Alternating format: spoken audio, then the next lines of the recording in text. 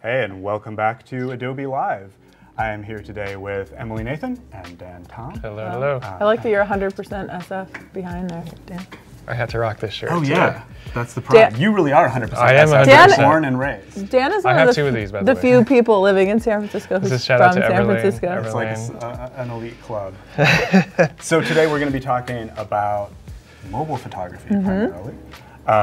And Hello, people. yeah, and I guess it's welcome back to you guys as well, since you were both here yesterday. And Emily, I think you've been broadcasting live from here 24 hours a day for the last week. Yeah, I just live here. Is that pretty much where we're at this point? Her sleeping bag is right here. Yeah, we just keep her locked up here. No, I had a nice long commute this morning in traffic on the Bay Bridge. Oh yeah.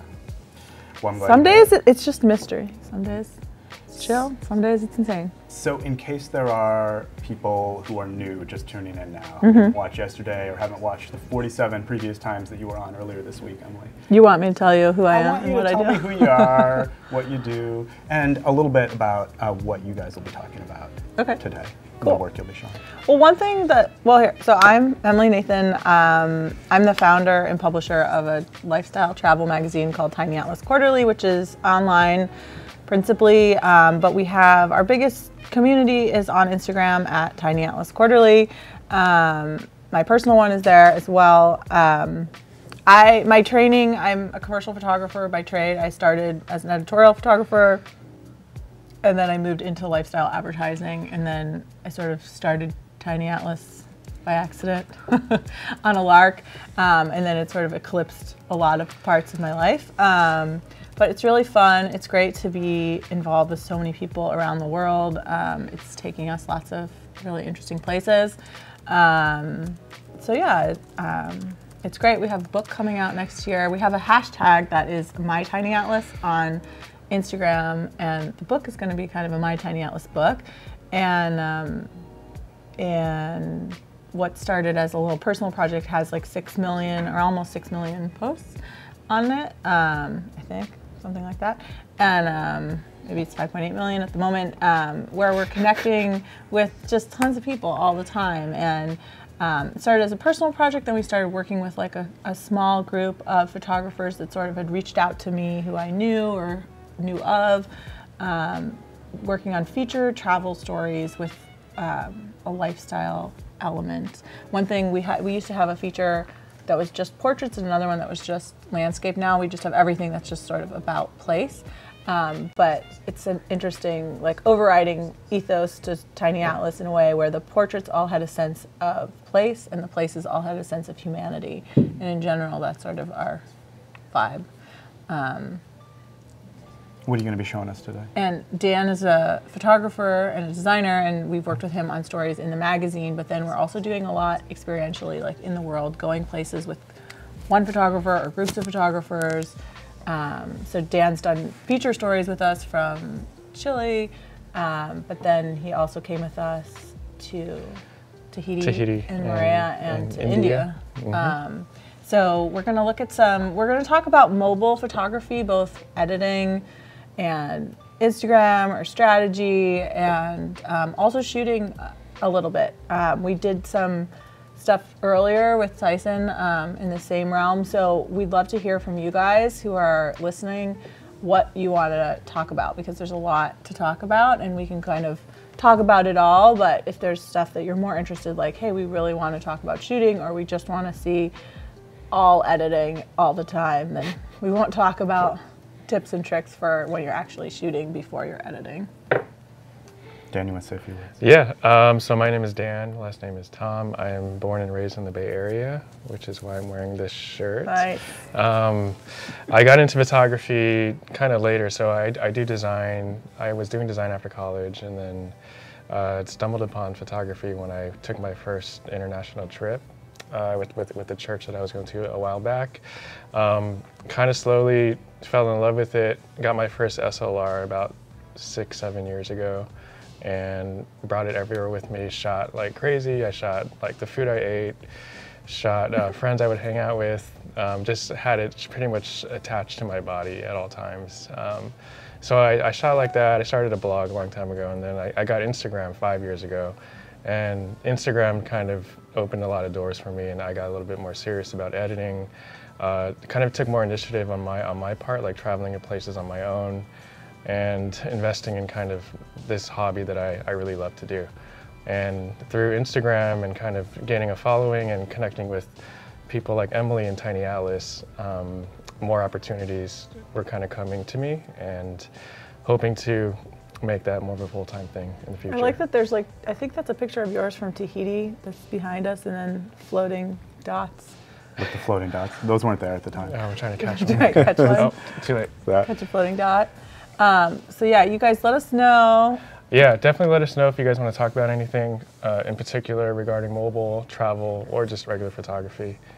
One thing that's fun, which we sort of strategized, Tyson was here with us earlier today and this week, and he doesn't live here anymore. He has lived in San Francisco, so he knows it pretty well, and he knows what he loves, but he often likes to visit Mount Tamalpais, which is a beautiful mountain just over the Golden Gate Bridge from San Francisco. And so yesterday we went as a little group and went up the hill for sunset mission. And so we took a bunch of photos yesterday, so we've got a bunch of like new material. And in the last segment, Tyson edited a photo of Dan, and maybe Dan's gonna edit a photo of Tyson. It all comes around. And we have stuff that's shot on mobile, as well as Tyson is shooting on his Leica, and Dan and I are playing with the new Hasselblad. What's it called? The X1D. The X1D. It's their first digital medium mirrorless format camera. Yeah, and so we were playing with those as well as shooting on a phone. So yeah, who has tried Superimpose app? I don't even know. To Tom and Jan, who like Snapseed app. Snapseed is a mobile editing app that I love that app. I use that a lot actually. Now I'll show you guys how I use it in the near future. I can do it now too. Should I just go into it? Well, yeah, before we jump into it, let me say a couple quick things. So today, you guys who are watching have the opportunity to have Emily and Dan review your portfolio. What do they have to do to do that? Yeah, so if you're at behance.net/live, if you look right up above the chat window, you'll see a button that says Portfolio Review. So if you click on that, you'll get full instructions for how to submit your portfolio to us. We will pick 2 portfolios to review during the segment. Oh, okay. That's what I was curious, because we had other ones where we had like a lot of... There's going to be 2 portfolios to review. So, so just an opportunity for people who are watching to have you guys kind of evaluate and comment on their work and provide feedback on their work. Cool. So it's a really valuable opportunity for people. So really encourage you to submit a link to your portfolio. One note from the portfolio, like if you make sure to come back around when we're doing it, or stay the whole time, it's great to know like any questions that you have from the portfolio review, because normally a portfolio review is like with something in mind, like it's a magazine, people want to work for the magazine. In this case, there's like the magazine, there's a personal photographer, and there's sort of a brand. So just let us know what kind of feedback you're most interested in, and we can sort of tailor the feedback in that way. And then in addition to the opportunity to have your portfolio reviewed, of course, we also have our Chat and Win this segment. So probably in about 25 minutes, we'll have Chat and Win, which is this awesome notebook. So that'll be your opportunity to chat with us in the chat window at behance.net/live and win awesome prize. So you guys want to jump into mobile photography and Mount Tam? Yeah, well maybe before we go to Mount Tam, let's look at India for a minute, because I think the Mount Tam's one thing that's funny with photographers is that, I have it up here. I have some stuff from India live. Oh, you want to use your computer? Yes, sorry.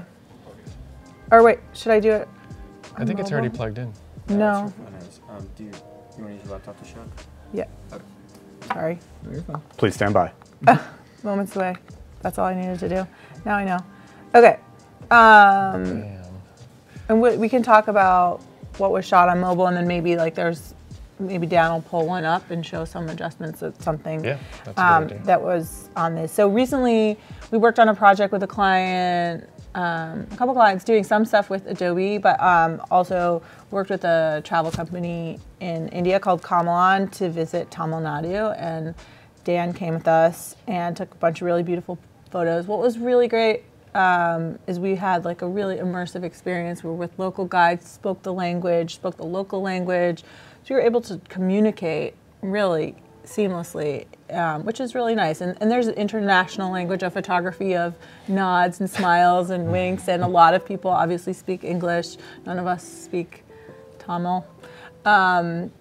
But we learned how to say Nandri, so we got that. That's all my Tamil, I think, at the moment. But yeah, so Dan is really known for his landscapes, but he takes wonderful travel photos too, and so we wanted to get into some of these. Oh, what I was going to say is, like, as photographers, I think we're always drawn to whatever we've done most recently. So, like, because we were all on Mount Tam last night, we want to like spend time on that. But these are some really incredible images. This is one that we brought up the other day, but that I think is phenomenal. Dan's that is striking. One thing that Tyson said in this last segment, which I think is really great advice for anyone, for portfolios, photography in general, of what you're showing, your work. He said, show images like on your portfolio that you feel that no one else could have taken, and that no one, ideally that you haven't seen before. And I think everyone has a unique experience in life. You know, no one else than Dan was in Tamil Nadu in this field, talking to this lady at this time, taking this picture, but the picture itself stands out. And like, so there's like the formal reasons why it stands out, and then there's also a little bit of fun, editing. The funny thing with this picture is, actually, I had left my SLR in the van, and we had done maybe like a quarter-mile walk to get lunch at like a homestay. And so in the middle of like rice and it was like probably 100 degrees. So I actually ran back to the van, grabbed my camera, because we saw these herders, and she was one of them. There's a group of like maybe 4 or 5, just herding like cattle and sheep. And so I just saw it as like, this is such a unique opportunity. Not to mention, like, I mean, where else am I ever going to see this possibly in my life? So I ran back to the van, grabbed my camera, and then was able to get this image. So do you want to talk about what you did on the editing side on this picture? Yeah, I can bring it up on the original. I think it'd be cool to see, or I guess we're supposed to be doing mobile, and this is not a mobile thing, and then you're not editing on mobile, so maybe we should switch to something that was shot on mobile or edited on mobile. Do you want to just go through some of the ones I sent you, and then I could tell you which ones, or I can bring up? Yeah, what's something? Actually, these are all not from mobile? A lot of those are. I have mobile. Mount Tam. I can, if you guys want to look at my phone, I have mobile stuff here. All right, let's go to your phone then to start. So let's see. Well, while we're doing that, one thing, I don't know about repeating stuff from before, but we can talk a little bit about shooting on a phone. And we talked a lot about like gear and stuff like that and shooting. So you guys let us know. We're not gonna like go as deep into that because you could look at the last segment, I guess. But if there are specific questions about shooting, there's unanswered calls. Jan's like counts out how many unanswered calls. But if you guys have questions about shooting on a phone, one thing that Tyson said that was interesting is that he always shoots in portrait, or not in portrait, in horizontal, like landscape mode, which I think is interesting and kind of uncommon. And he had some good reasons for that. I'm gonna have to go back and watch this. The reason why we talked a little bit about gear, I think, is that what's amazing is mobile phones, the quality is so great.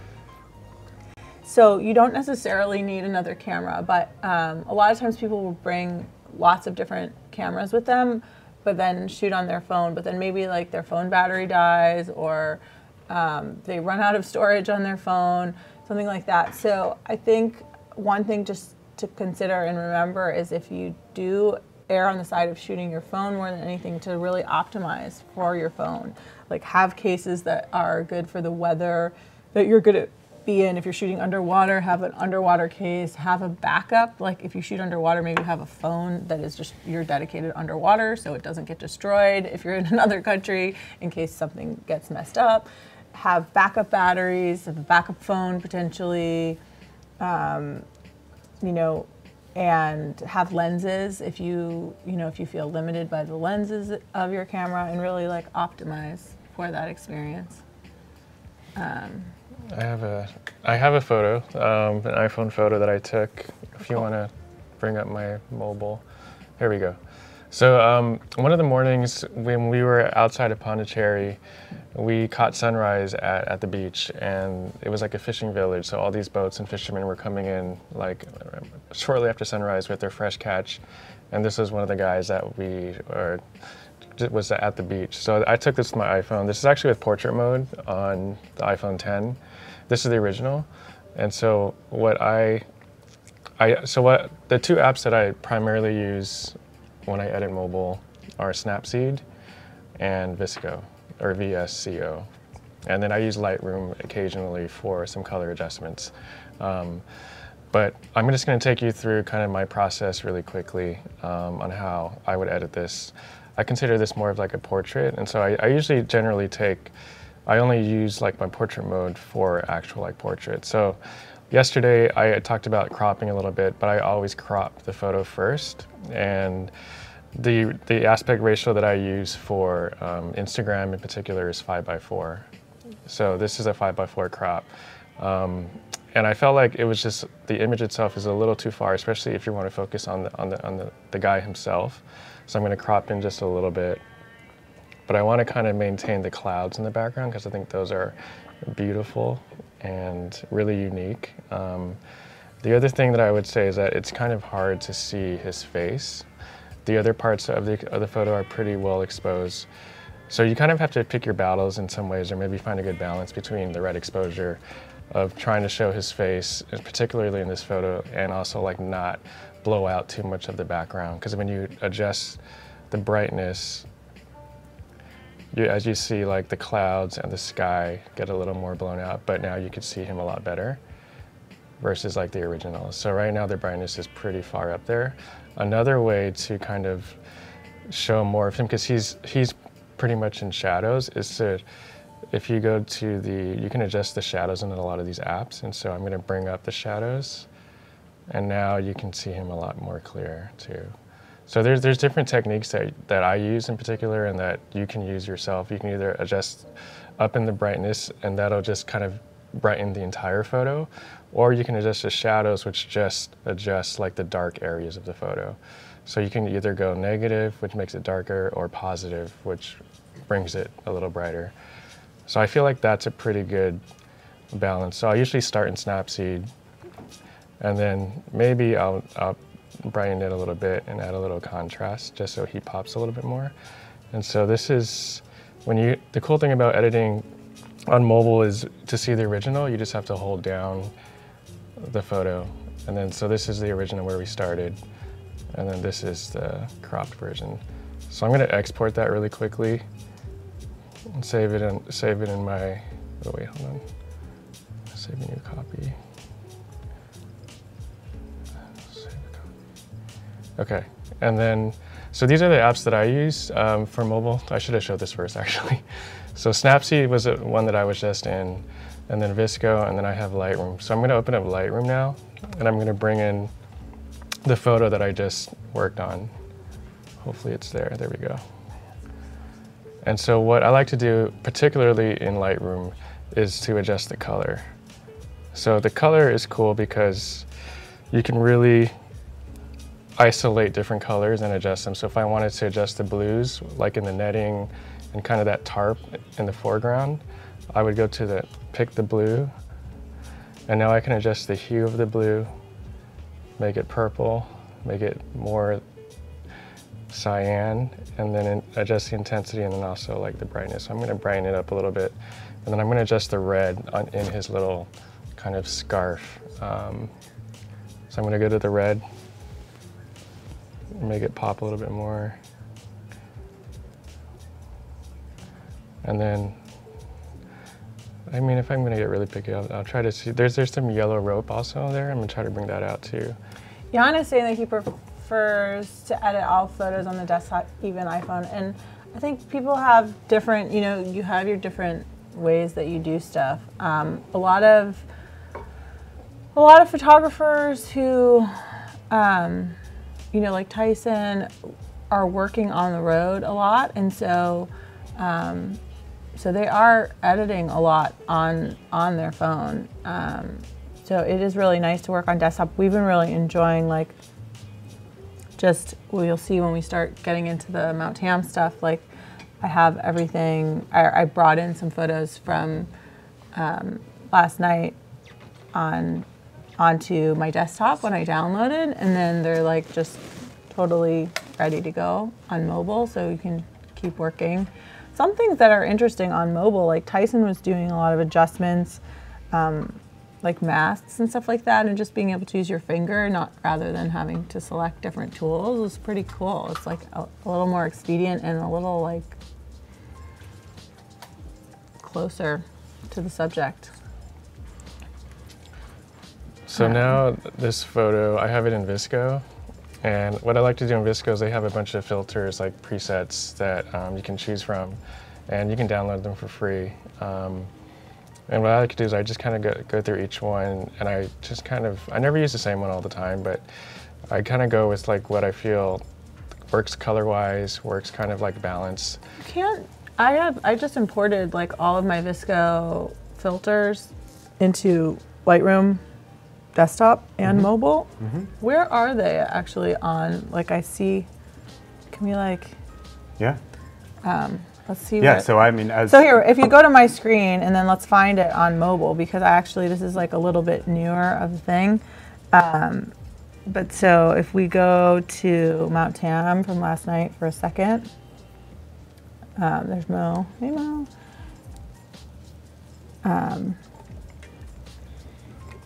This is like the Hasselblad, but if you go into edit and then presets, they're all here. But, and then let's see, it's kind of confusing to switch. On the mobile side, oh, jeez. Oh, man, that was bad. It's just little color bars. It's not Color bars. Yeah, no problem. Yeah, I was switching. I think I'm like tech supporting myself, but I didn't prepare. Didn't prepare anyone. Ready, It's set. terrible. Yeah, she likes sparks. All right. Everything exploding. So here's Mount Tam last night. Dan and I messing around with these Hasselblads. Where was this photo? There's some of these guys. So where are So these? at the bottom, scroll to the right, keep going, and you'll see presets right there. Presets. Yeah. And then tap where it says, maybe where it says color right there, and you'll get a pop-up of all of your different sort of categories. Oh. And you'll see all of the Visco ones that you imported on your desktop. So any Visco presets you import on your desktop will be available to you on your phone and Lightroom as well. Dang. Okay, so like Visco mobile presets That's good to know. are here. That is cool. All right. So that's fun. Because it's really nice. The syncing is really nice, and to be able to use those filters, but while syncing back and forth and just pulling in, you know, where if you've downloaded your photos to just have them in the folder when you wake up. Like we are doing a lot of trips like with the magazine out in the real world. And so then if you're out on a boat or something the whole next day, but trying to post live, it's really hard if you don't have your computer for your camera images.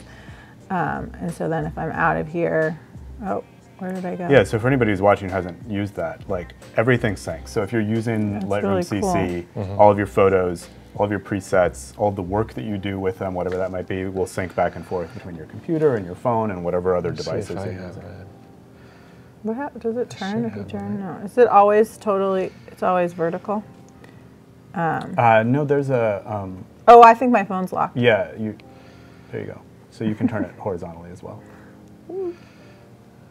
Although that's not looking too good on our live stream. Oh, yeah, it does weird stuff. So I'll But stay. it works in real life. It works in real life. Yeah. The screen didn't like it. The mirroring. So this is fun. Okay. We are all learning about Lightroom together. We're learning. Live Well, the presets, in front of you. the presets thing is pretty neat. And And it's kind of, I mean, it's kind of like what you said, Emily. You know, it's in answer to I can't remember whose question or comment it was now about liking to edit on desktop. It's kind of, you know, what works for you, and what lets you, you know, most easily get the results that you like. And I mean, what Dan just showed us, you know, with adjusting the light first in Snapseed, and then going to Lightroom, and then going to Visco. You know, you could do all that within Lightroom, but you know, if you have a workflow that works for you, it's really about the results that you're getting. Yeah. No, Do you have to save stuff, or it's just saving? you don't have to save. It's yeah. always just It's saving. just always saving. It's always saving. Yeah. All right. And I think, you know, like for mobile photography and stuff, especially for Instagram, like you don't really need to, you can, but all the tools are on your phone that can make a beautiful photo for Instagram and for mobile. Unless you're doing like, you definitely need to edit in Lightroom for like a desktop or your portfolio site, but for mobile, I think using these apps is great. What's up, Rachel? Who's here? We're talking about what Visco stands for. We're trying to see the information here on this. We just were playing with this Hasselblad. So Dan, do you want to pull some photos, or we're going to have this chat and win in a minute, but maybe. How much time? Maybe Oh let's yeah, just we have talk less than 3 minutes. You know, to for the chat next and 2 win. minutes, let's talk a little bit about shooting. Okay, sounds great. Do you have any questions for us about shooting on mobile? Well, so you mentioned you went to Mount Tam last night. You had real cameras and you had your phone, and you mentioned that you shot with both. What motivates that decision at any given moment when you have both with you? I usually shoot on Canon, and I usually shoot on like a normal lens, like a 50 is my default, and because I shoot a lot of people. But if I'm, so I'll often have my phone with me, like in a place like Tahiti, and I'm shooting people and lifestyle on a Canon, and I shoot prime lenses. I don't usually shoot zoom lenses, so I don't want to change. I don't want like 5 bodies on me. I'll just like, if I'm going on a boat ride, I'll go out with the one lens, like go out on a 50, come back on a 35, maybe like use a long lens, shoot surfing in the middle. But then if you want to capture the scene for Tiny Atlas is travel more than travel lifestyle. So I'll shoot on my phone as well, and I'll shoot on my phone for the wider view, and I'll shoot for people more on a regular DSLR. Last night is we were shooting on this new Hasselblad mirrorless medium format, which was fun. We were trying it out, so getting used to it. So when I needed like just to go faster, I would switch back to my phone because I'm already familiar with it. But that camera is actually like, it's a rangefinder, and so you can't really shoot like people all that close. You can't shoot things that close, like just to have to switch back to that rangefinder mode. So we were with a group of people and this incredible landscape of Mount Tam, and so with the people I would probably like default to an iPhone in that setting, and then shoot the landscape more with the Hasselblad. But normally it would be the other way. Yeah, I think for me, like, it just depends honestly what camera I have on me. But if I have, for example, like I would use my SLR for definitely like portfolio shots. If I want like a print of something, just because the quality and the resolution are a lot better. For mobile, you know, I like taking pictures of not just landscapes or people, but like food or like friends and things like that. And I feel like that's what I would gravitate towards. I don't need an SLR picture of my lunch that I just had, or my tacos. We went and had really good tacos. So that's in general like what I use it for. But also I just like, sometimes my phone is just faster and easier access than taking my camera out of my bag, or if it's a little more discreet too. If I'm doing like stuff on the street and traveling and I don't want to stand out or don't want to draw attention to myself, the phone is really great, and the resolution is pretty decent. You can still make like small prints from it, but Fireworks. all right, Fireworks. Chat and win. Fireworks. Time.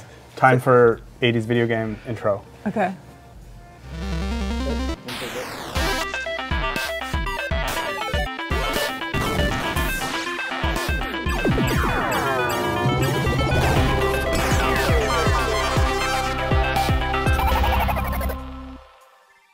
Okay, so this is it. Chat in. Behance.net/live. There's a chat window. You chat and type in there, and you are automatically entered to win this awesome prize that Emily's going to tell us all about right now. You can type anything you want in the chat. Also, Make it something nice.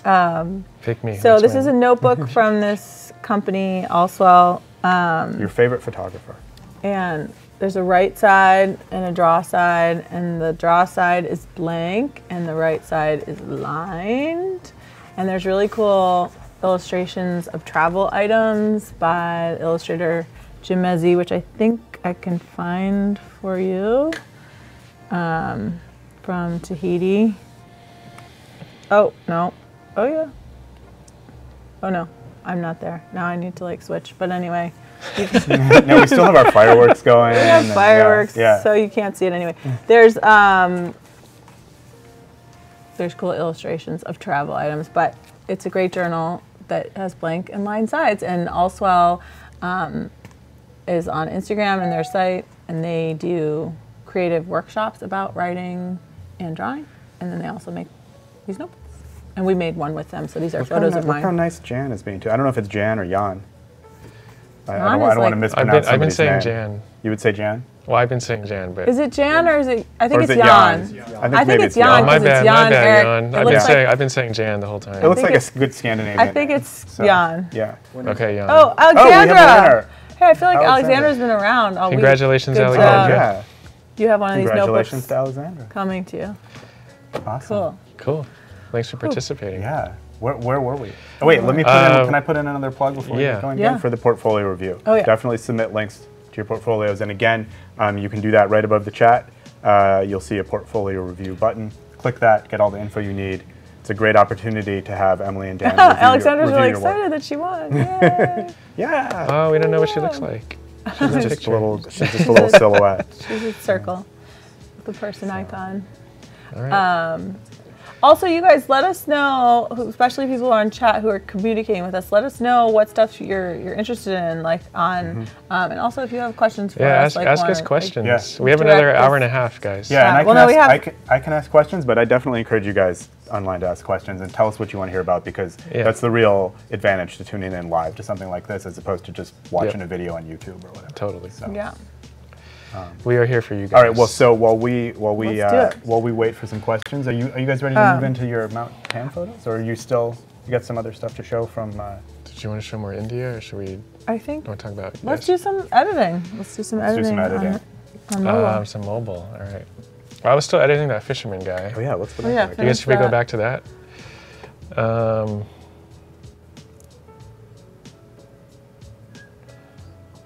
Okay. So this is where we left off. What I did so far was I just adjusted the brightness and shadows in Snapseed, and then adjusted some color in Lightroom. And now I'm in the Visco app, and I'm trying to pick a filter that I kind of want to apply.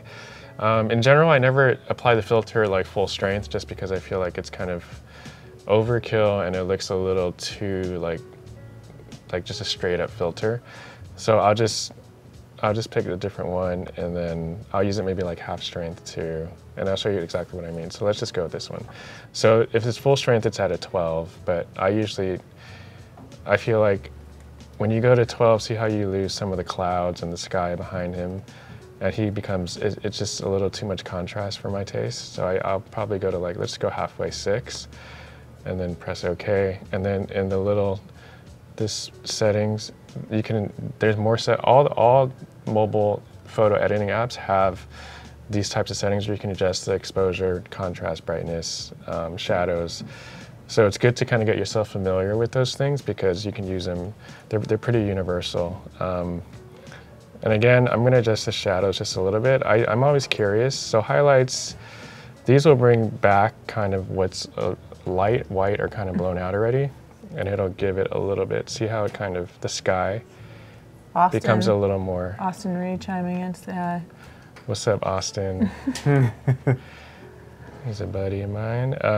So I'm going to just do this. So you can kind of see the before and then the after. And as you can see, the difference is it's a little more colorful. He stands out and pops a little bit more from the background, but you still get some of the clouds there. And then that's pretty much, oh yeah, let's go here too. So this is similar to it's exactly the same tool as in Lightroom. I usually do this in Lightroom, but for sake of time, I'm gonna see if I can bring back some of the sky. So the sky has like a blue tone, and I'm gonna try to darken it just to see if it makes any difference in the sky or not. I really see it in the netting, see how it really brightens it and takes it down. So I really like that. I like the colors of the blue with his little kind of white and red scarf, and also his expression is kind of it's like a morning expression. Don't talk to me yet. Until Yeah, I'm a little more shy. but it was really cool. chai. He just kind of stood there. So I feel like I'm gonna adjust this a little bit, just to contrast just a little bit, and that's it. So this is what I would do. I would export it. Oh, wait. This is including your Lightroom adjustments? And then you went Yeah, back in? this is everything. So I export it, and then when I post to Instagram, I add borders, and I get this question a lot. So to get kind of the bordered look, I use this app called Square Ready. I'll go back. It's this one on the top right. And then it just simply adds a square border, that's it. This is also like in Lightroom you can do this too, right? Yeah, I think Visco you can actually add borders, but I'm just like in this I think you can workflow. do everything. Dan just likes to use as many apps Yeah. as possible. So everything Dan's done so far you can do in Lightroom except the borders. Ah, okay. So I just added Lightroom the doesn't have borders, borders, and this is when I would say, okay, this is ready to post to Instagram. Oh my God, what if you posted to Instagram? Oh, I posted this one already. Oh no, yeah, like from you Tam? should post one from Tam. I'll post live. And then you could tell people to like go see what's going on. Tune in right now. I don't know. Yeah. I don't know if that. I don't know why it's blowing it up on the screen. I don't think but the screen that we're seeing is the correct. Yeah, it doesn't look the same It's as it gonna does look on your phone. Actually. as there we probably what. go. Okay, there we go. That looks so. Portrait mode, it's fine, but then when you're showing landscape photos on the photos, it like crosses. We'll just use this. Yeah. Okay. Yeah. So this is the final, and then the original was this one. So this to this. Right. Yeah. Which is like the changes are strong. Like they improve the photo, but they're subtle changes. And that was all iPhone or mobile. Should we do one from Tam? Is Pay on? Pay. What's up, Pay?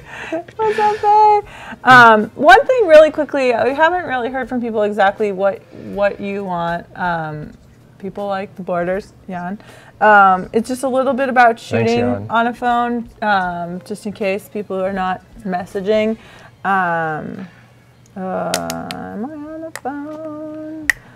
This is like, this is a really basic thing that I talked about in the last one, but I think it's really important just because a lot of people don't know it. So I think you could say it every hour on the hour. When you're shooting, this works. So this is a behind the scenes view. Yeah, this is a BTS. When you're shooting on a phone, an iPhone, the UI looks like this. On a Pixel, it's slightly different, but I think all phones, there's a fair amount of similarity. But if you hold your finger down, this is the side. They can't see your. No, like my hand there. Like so, if you just press and hold, I was like confused. So then you can see that circle or that yellow square kind of pop up, and then there's this there's a slider on the right, and that holds your exposure, and you can go really bright or dark, but it holds it throughout. And a lot of people don't know that. And like when we were shooting on Mount Tam, if you're shooting a landscape, the camera's gonna try and get the whole scene.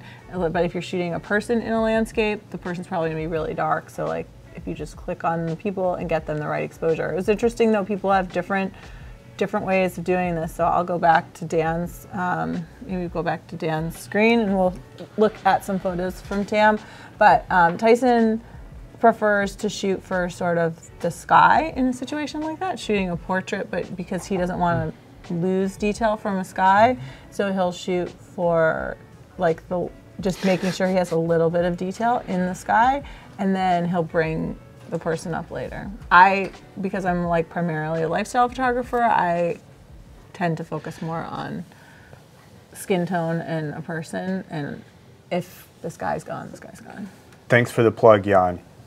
What did you Yeah, I was say? gonna say, do you ever shoot? Do you shoot with the Lightroom mobile camera? Yeah, because a lot of apps have their own cameras, but do you ever open an app to use their camera within the app? No. Or do you Oh, normally you should be use? using the camera Let's on do Lightroom it. mobile. Let's do it. Heck- Let's see. heck yeah. I can take pictures of we can be meta here. All right, let's go Lightroom Mobile. I am really enjoying Lightroom Mobile now that it's connected to the correct There we account. go. Can I camera. show you something on there real quick that you'll never use again after this session, but that'll be useful right now? Oh, is it the You can make a my red tabs? dot, Yes, a where red are dot those? show You where guys, you're if you're going to be touching. Yeah. presenting, you're going to know Yeah, how to so do this now. Where do click we do the it? back arrow in the upper left, Okay. and click the Lightroom icon there in the upper left, and click on, is it General? General. Yeah. And Show Touches, that switch at the bottom. Yeah, I love that. And now Got you it. can back out of here. Oh, now the red great. dot will show where Everything that I'm doing. Should where have you're done touching that. on the screen when you're in Cool. Lightroom. I saw that All on right, Page, now, actually. oh, my camera's here. Yeah. I should okay. So now you we're go. capturing in RAW. Yep, HDR it captures raw. in RAW by default. You can switch And it then to there's JPEG that. if you want, but Can you lock exposure? Oh, you do it with can. a little lock. and you can also swipe left and right for exposure compensation, Oh, like just on the image. wait. Cool. Swipe. Oh, whoa. Nice. Oh, yeah. You can get full manual if you tap where it says auto to the left of the shutter release. Like Professional. professional? Professional. Oh, so you can choose. So you can do manual everything in there. Wow. So you can choose ISO, white balance. You can choose Kelvins, I'm guessing. Oh, no, you can choose tungsten or fluorescent. Is there daylight? Oh, so you can just choose tungsten, like on a camera. Yeah, it looks good. I just It took a does look picture of good. Emily. So one of the, you might have noticed in the pop-up there's also high dynamic range. Oh, that's, I am anti-HDR. One of the really, one of the cool things, if I may, about the HDR in the Lightroom mobile camera is that it saves it as a RAW file. So every other mobile app that shoots HDR saves it as a rendered JPEG, but the Lightroom camera actually saves it as a RAW. So I'm you've going to got, lock this. So now we're locked in on this beautiful exposure of it behind the scenes. And what is this? And this is the. So yeah, that's that, a because you have the telephone? iPhone. Because you have the iPhone 10, you Oh, can yeah. switch between the wide lens and the tight Look at lens. that. Look at the top. Do we not want to tell this? All right. That is nice. And the bottom then- right icon there Yeah. is shoot through presets. So you can pick a preset that you want to look at while you're shooting. But because all Look, the I can editing turn in myself Lightroom, totally orange. yeah, because all the editing in Lightroom is non-destructive, you can always go back and just change it later. And can have you all the put your original own editing. presets here for shooting? You can't, not on the Not shoot. yet. Not yet. Okay. I like black and white.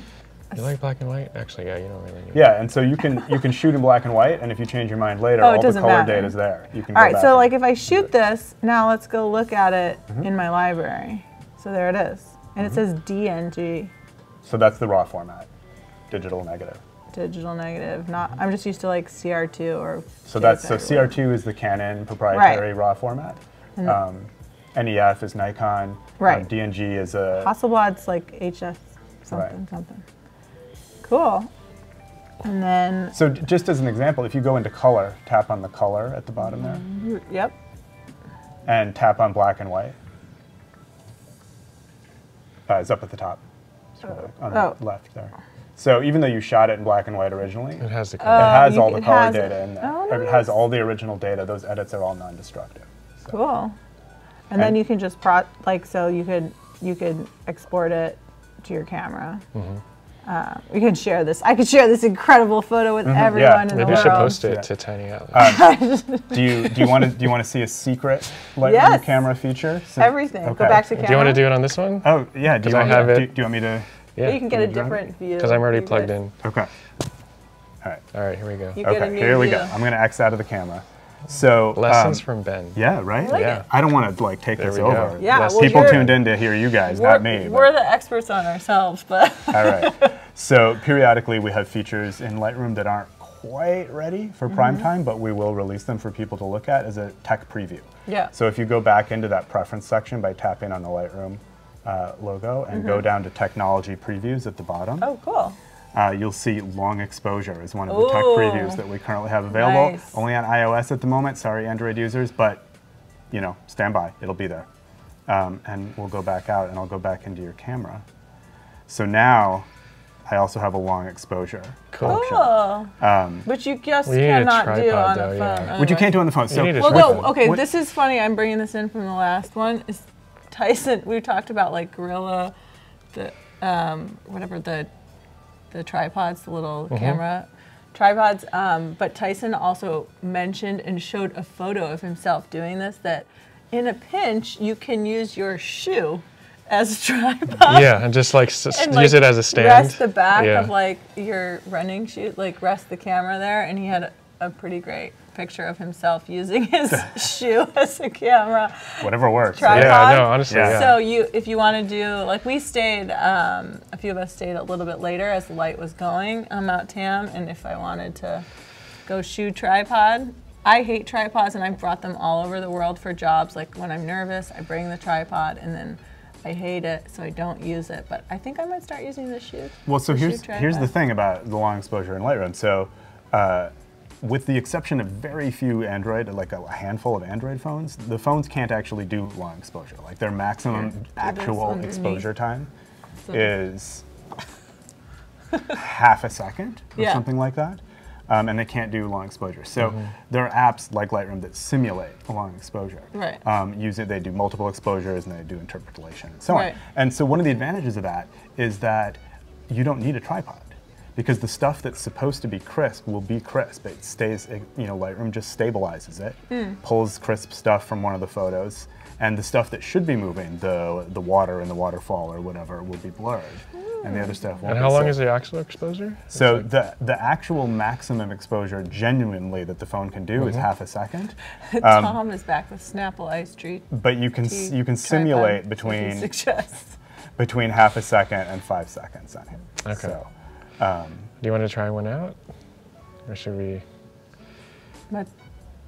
Mateos Dorado says hi, people. Hi, Mateos. Are you in Brazil? That sounds like a Brazilian name. so that's going to take a minute to process. Maybe not a minute, but it's going to take a Yeah. little bit to do. She says Cool. that Thanks she for had no sharing. So idea that's- Lightroom Mobile was right. that tech savvy, yeah. But Adobe is crazy tech savvy. They're like the cutting edge. We went to Adobe Max. Yeah, shooting in RAW is really cool. I Found might out. That's cool. have to reconsider. All right. Yeah, I think Dan, you're like an early Yeah, user on the phone, and so you have like you've So when I- kept you. yeah, like, when I first the started people who were best Instagram- at the time. for When I each first one, started but Instagram, now I was I've got it iPhone. all. I was iPhone only for like the Yeah. first 2 years. So maybe I can. What should I do? Can I take this for a second? Yeah. Yeah. Can I show one more thing? Just, Yes. If I can I unplug this and Yeah. plug it into my phone? Yeah. One sec. Okay, go ahead. What type of phone do you have, Ben? It's the same. Okay. Same phone. Let's, in the meantime, iPhone 10. machine learning. Jan, I lost the thread on the machine learning. Okay. Oh, and maybe that's about the long exposure. And I think maybe the answer is yes. Javier says, any inexpensive photography gear you can recommend? It's my birthday soon. What is your budget? What is inexpensive? And what is gear? Like, are you looking for a camera? Are you looking for like lenses or adapters? So give us a little more context for our recommendations. All right, so one last quick thing Yeah. from me while we wait for that. So here's basically the same shot with just taken regular with the camera. Here's the long exposure. I think this was a simulated 2-second exposure in Lightroom. But this is handheld on a boat bouncing along in the water. You can see the water and the flag are very blurred, but if we look at the stationary parts, like the railing and stuff, it's all still crisp. So you can actually shoot this sort of long exposure stuff without actually having to stabilize your camera with anything. And so this was shot in the Lightroom app. Cool. Very cool. I like it. I mean, I'm really enjoying how the Lightroom app is syncing. That is just really cool for me. Getting used to, I have never gotten used to shooting outside of just the native, like on the phone.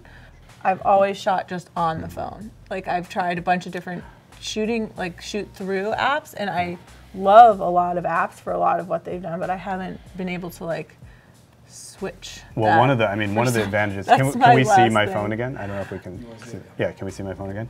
I mean, one of the things that's super hard to beat about the native is that boop, there's that button right there that gets you right in. You can help a little bit with that, by adding a Lightroom widget to the lock screen, so I can just tap that camera to go in there. Well, swipe and then tap, right? Swipe and then tap. But that's much faster. But it's much faster than having to opening like the open app, it up, yeah. go find the app, blah blah blah blah blah. That's a good tip. So Yeah, I think that, like there's that like tiny We'll- bit we'll go of back like, to Dan's phone. there's that tiny bit of adrenaline like when you're starting to shoot anything. So it's like whatever is fastest, Yeah, you go exactly, to that. But I exactly. do think that like as these tools are improving, like especially with Lightroom working with your desktop stuff, it's really nice to consolidate, like to be able to take the best of what Visco, Visco has a camera too, but I can't separate out the camera yet, but being able to pull Visco into Lightroom is kind of nice, I think. I can edit a photo from last night. Yeah, let's do it. All right, so like Emily said, we went to Mount Tam with a group of people. Mount Tam, for those people who don't know, is just nearby over the Golden Gate Bridge, or you could show it going over the bridge. I'm gonna edit a photo. Well, let's just, you know what? I'm gonna try to do this all. I'm going Lightroom only. Let's see. So Jan is asking a question about, is Adobe Sensei's computational photography enabling the long exposure feature? I mean, there's no one from I PR cannot or marketing answer in that. the room, right? So, I mean, Adobe Sensei is a branded name for anything kind of AI that Adobe does. Yeah. So yes, that's Maybe. my answer. The answer is yes, like I think, that you know that. right? Let us know, Adobe people, if you're watching. So that's this is a photo from last night that I took with my iPhone. I think I did zoom in because we were quite far and we were on top of this hill.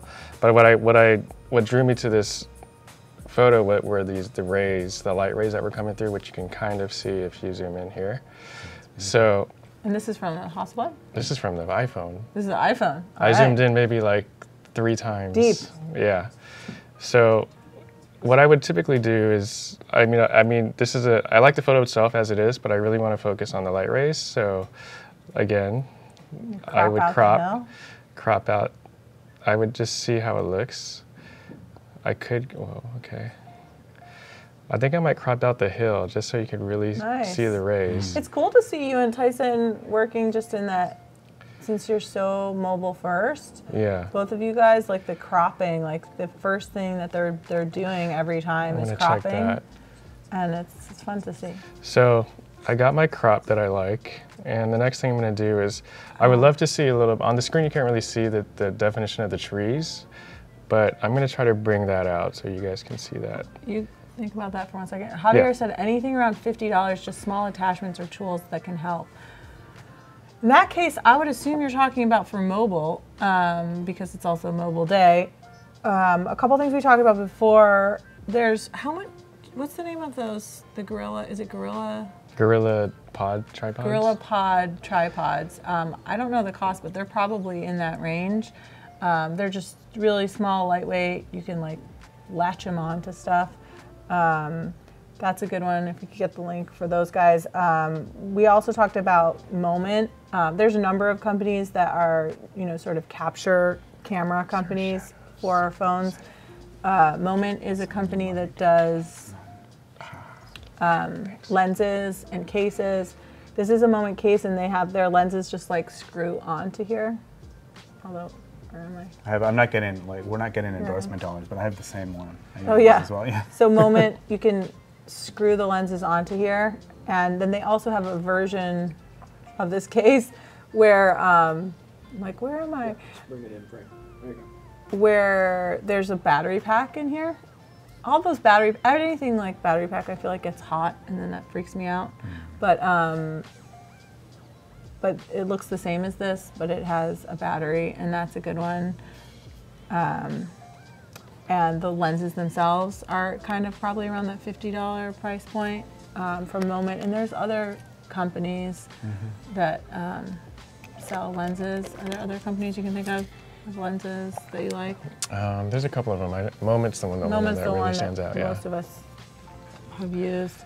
Any other accessories that are like for mobile? That are like $50 birthday presents? Well, those are a few. Those are some good ones. A case, also just like underwater. There's a lot of variety in underwater cases, but there's some that are really basic that still work pretty well. And being able to get a phone like where you're not stressed out about it in the water is really nice. And there's ones that are just like, it's basically like a fancy Ziploc bag, but it really works. And then you can go surf or go swim with it. And I like to be in the water, and I often miss having my camera if I'm not there. I can't remember who makes it. I have a little flat LED light about the size of a credit card that syncs over Bluetooth with the phone. So I can do off-camera light when I take pictures of someone. I'm just going to edit what you guys talk about. Yeah, okay, so let's go back to Dan and tell us what Dan's you're doing. making magic over here. So this is the original, and then these are some of the edits. So what I'm doing is I'm adjusting the color a little bit. I'm adding a little bit. So what I did to get kind of the pink tones is I go to, hold on, let me back out a little bit. If you go to the color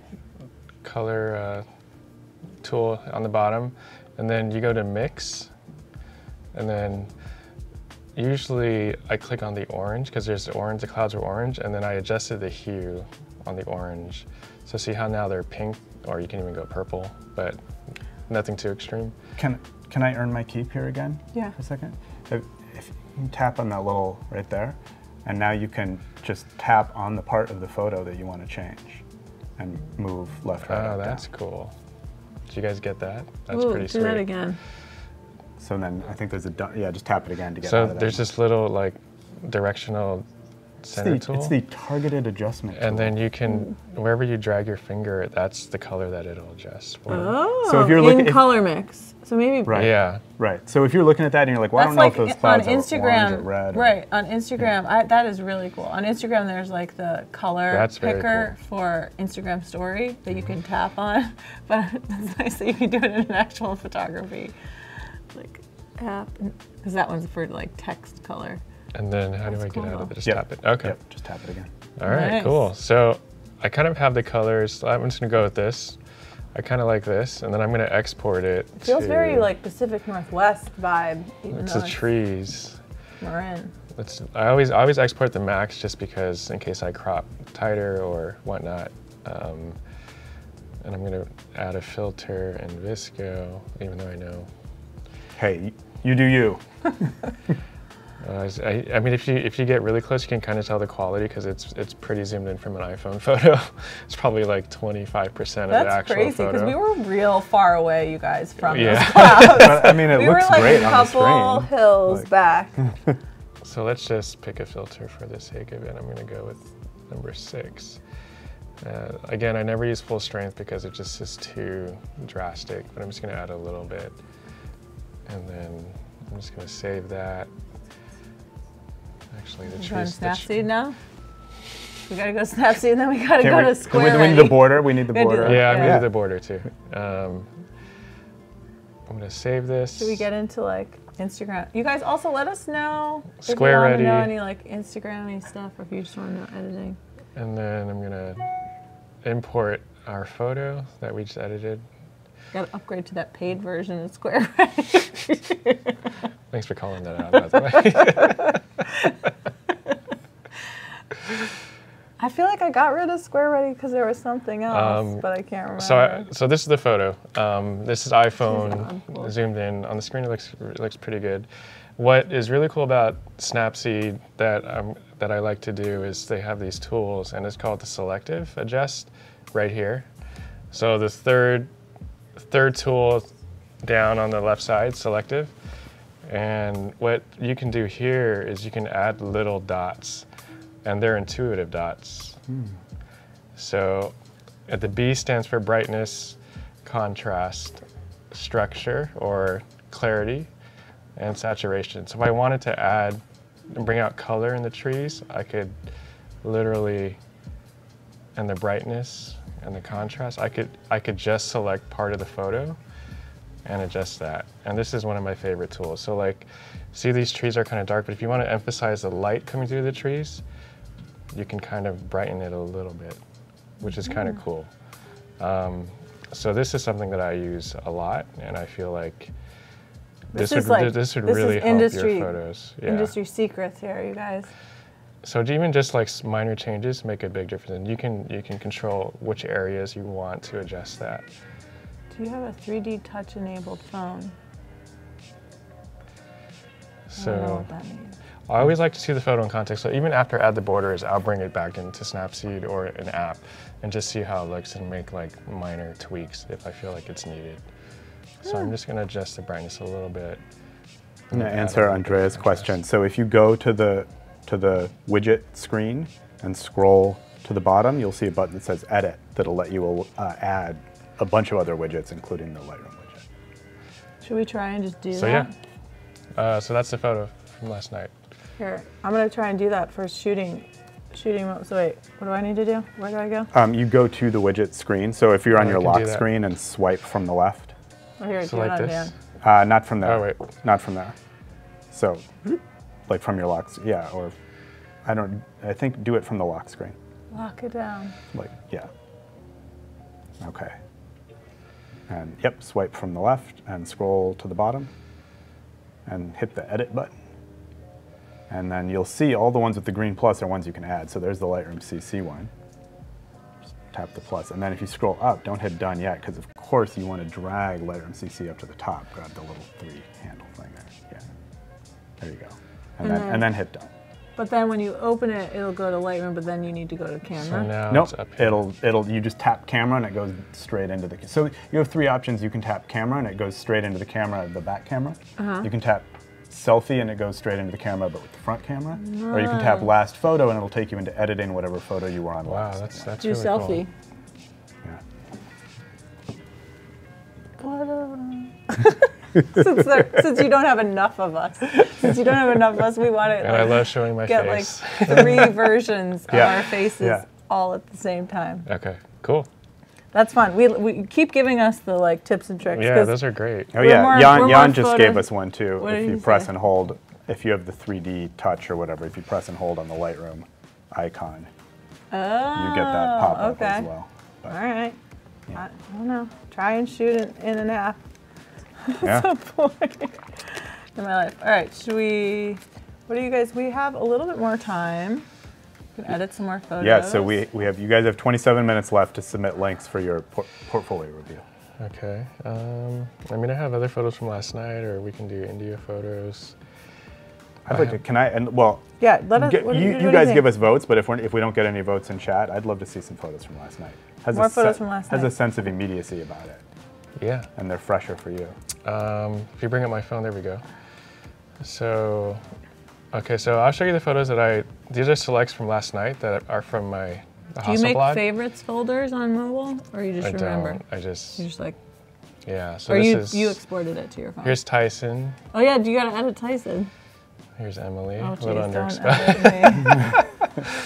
So this is from last night, and this is actually our friend Ben standing there taking pictures. So if I were to edit this, I would probably take out these 3 girls' heads that are Oh my sitting God. over the hill. We did this with Tyson, and he did the same photo, like a really similar photo, but then it was a picture of you, and then Ben was in the background in the girls, and so he took out Ben, but he kept in the girls. Where's Ben? So look at the resolution on the Hasselblad.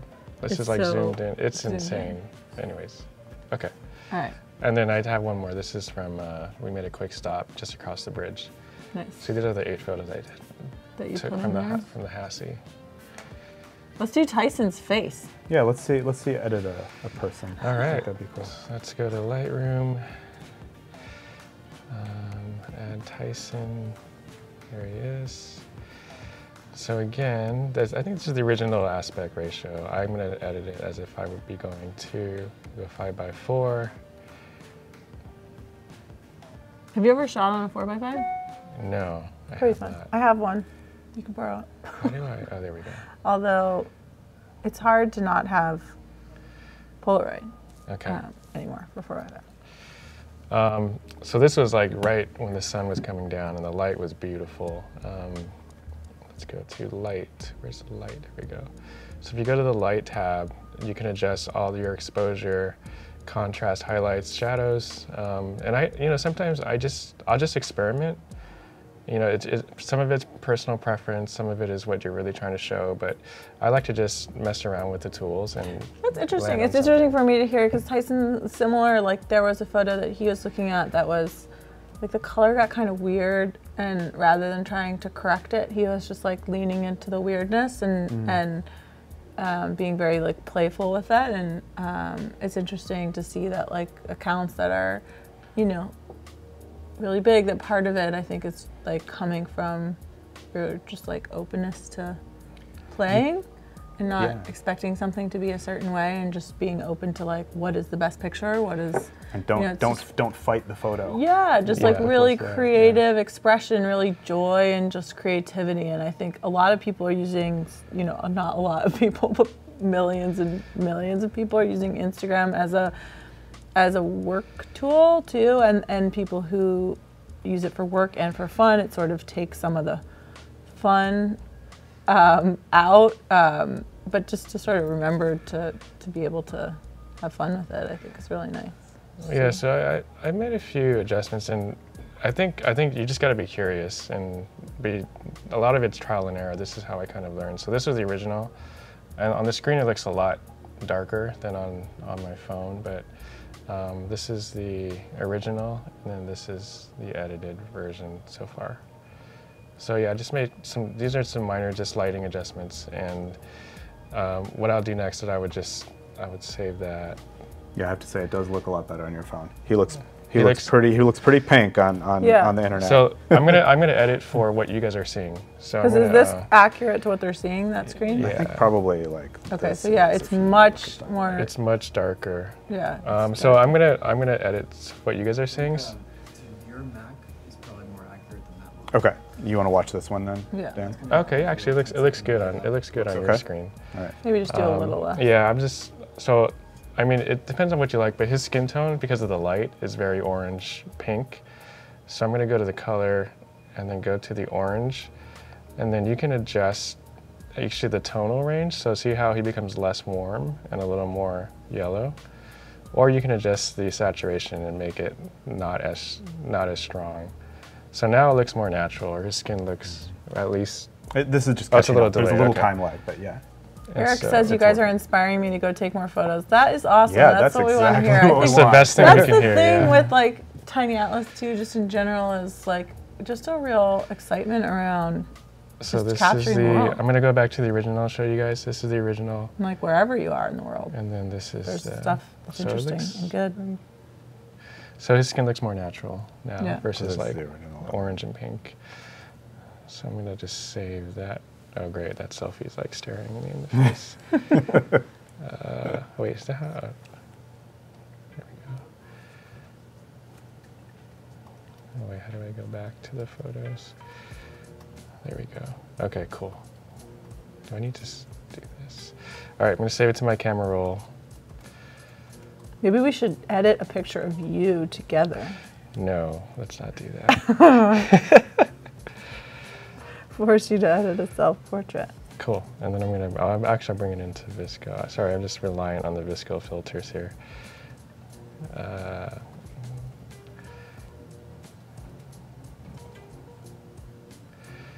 Look at that face, so friendly. And I'll just pick one. Again, I think it adds a little too much contrast, so I'm just gonna go slightly with the filter. Adjust the exposure, add a little bit of the exposure, and then see if I can bring out some more details in the background. Yeah, I like that. One thing that we brought up before that I think is a good thing to remember is also with, like, a lot of us are based on reality too, and with so much photography, not with conceptual photography or fine art, but in a lot of travel photography, especially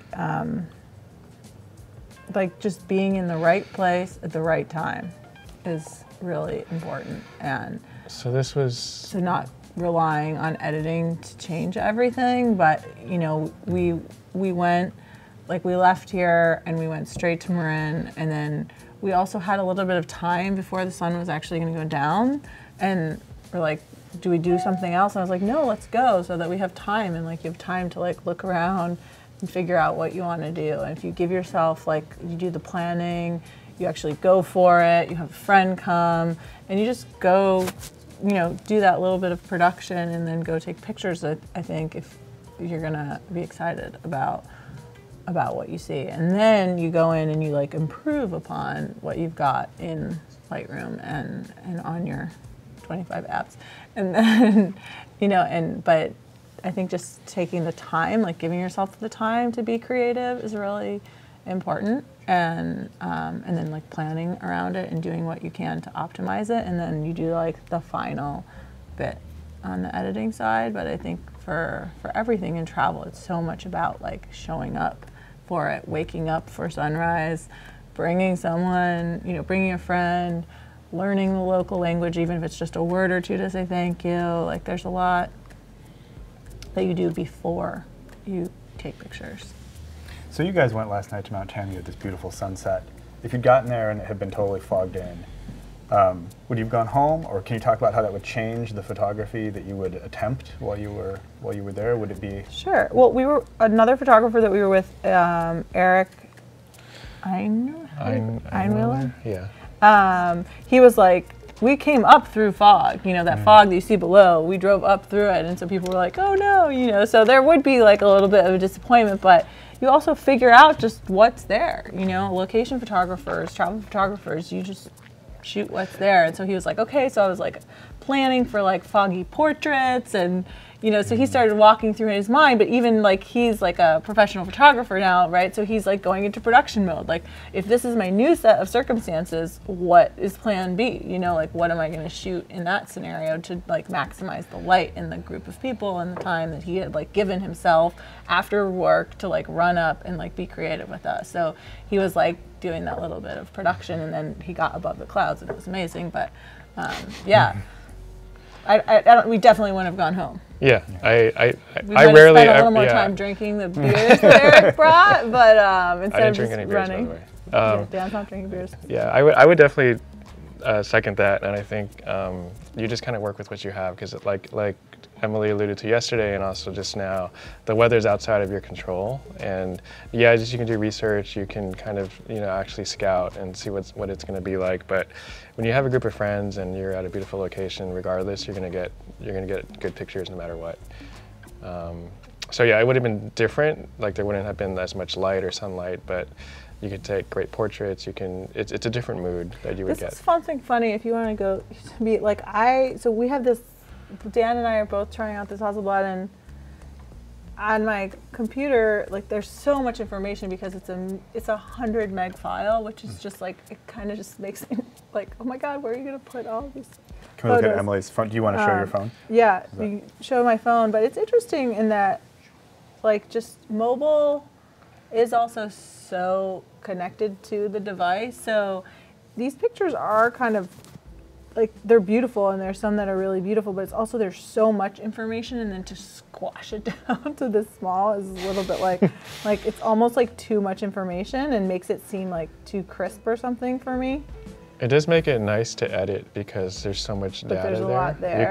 You can really get down to the nitty gritty. And then like how, if I want to like do you pinch here? If you want to zoom 1-to-1, you can just double tap right on it, or you can do a pinch zoom. Okay. Yeah, that's insane. Well, I was trying to like, with cameras that have a ton of resolution, I often try and like minimize it. So bring I was shooting, I think, as opened up as I could, which in this camera I think is only 4.5. So there's like... For a shallower depth of field? Yeah, like okay. I want less information in a huge landscape so that I can focus on sort of whatever it is that I'm interested in. We got a question. Oh, we got a question. Janice Haynes says, I'm a Girl Scout leader for juniors. They really want to learn how to take better pictures. What are 5 steps for kids? Awesome. Yeah. All right. Maybe you can speak because you have a son yourself. Yeah. And I love that. I love that structure too. Like I think that's actually really helpful. 5 steps. All right. Well, there's one step, which is the most important one, is to know what you're taking a picture of. So that seems like really crazy obvious, but I would challenge that most people who are taking pictures most of the time don't know what they're taking a picture of. They're like, oh, there's a sunset, and they're taking a picture, but it's like, what are you taking a picture of? Are you taking a picture of the light on your friend's face as the sun is setting? Are you taking a picture of the light on the hill? Are you taking a picture of the sky? Like, what about the sunset are you taking a picture of? So I think that is like number one. And then number two would be having a tool that you can use. So if you have Girl Scouts, like, what cameras are these kids able to have and comfortable with? Like, if they're all kids that are used to, like, if they're 4th and 5th graders, they're like on the border of like, do you give them their own phones? Like, I feel like middle school is sort of like when they start getting their own phones. Are they shooting on their phone? Are they shooting cameras? So making sure that they have things that they're comfortable with. I do feel like learning on, there is a lot of love for analog photography right now with young people. These are very young people, but you learn a lot and quickly with film.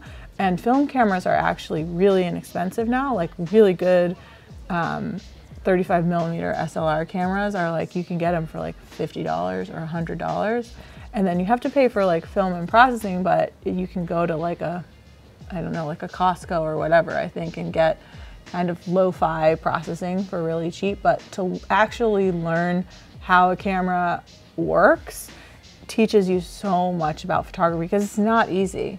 And I think young people could be either really excited about it or frustrated. Like, my son is younger than that, and I've taken him to the darkroom, and he had a lot of fun in the darkroom, but then he's used to digital cameras, so a little bit like frustrated with, like, he wants to see the screen. But understanding the basics of photography is really, really helpful. And knowing what you want to take a picture of, and then what else would you say? That's a tough question. I can make something up if what you think if you want. I would say, like, one thing that can be really handy, and for anyone, not necessarily even just kids, is give them a very specific project. Narrow their options. So when it's kind of like, go take pictures, and it's this big kind of greenfield thing, that can be a little bit overwhelming and a little bit hard to focus or bring creativity to bear on that. If you give them a much more directed kind of project, that can really start the gears going. Yeah, giving them parameters of or like a little assignment. Yeah.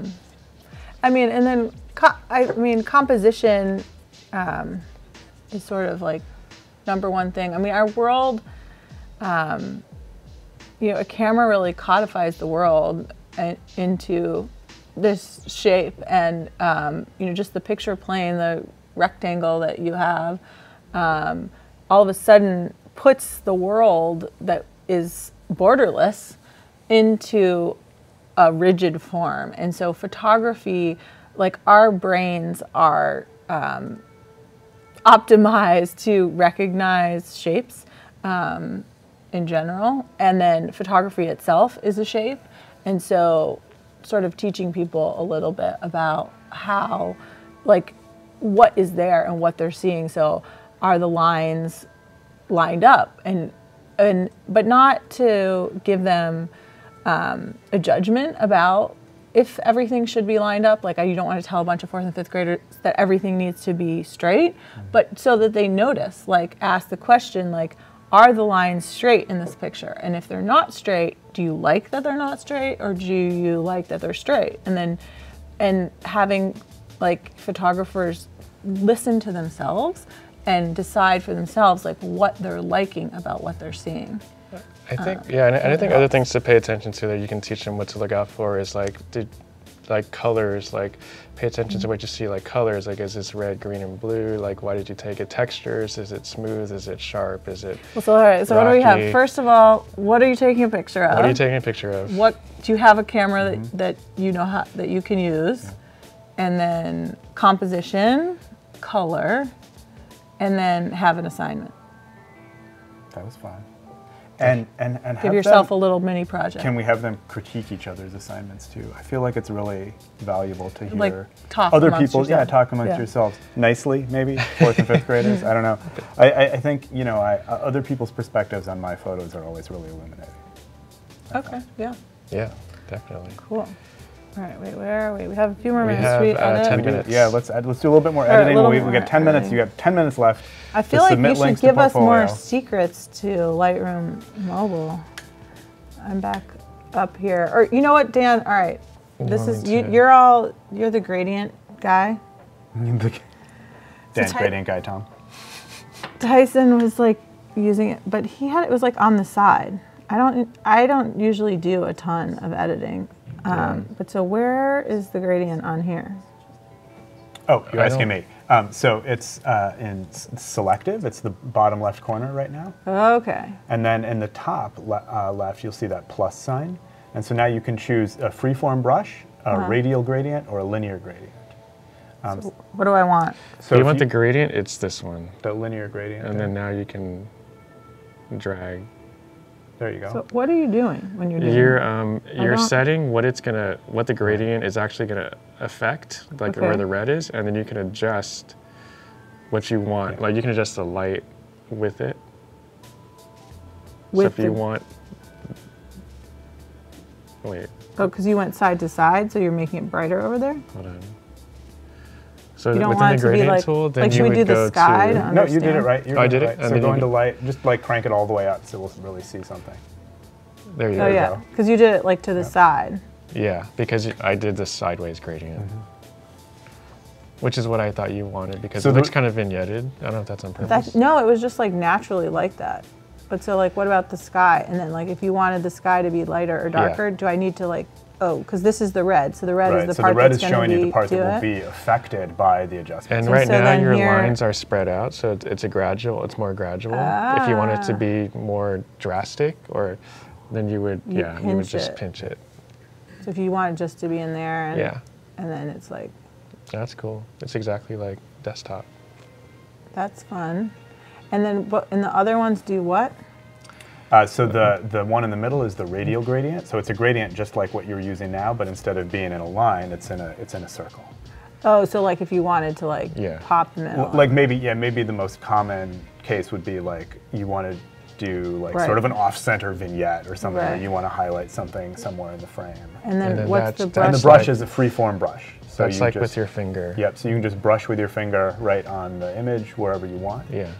So if you Okay. wanted to brighten up the edges and do it with your finger. And then you go like that. Oh no, that was everything. Maybe I didn't actually select the brush. It looks like you did. Oh, these are different brushes? Yeah, so one, You're changing so the one on the top left. You're changing. So you don't tap it. Press and hold, Okay. and go up and down.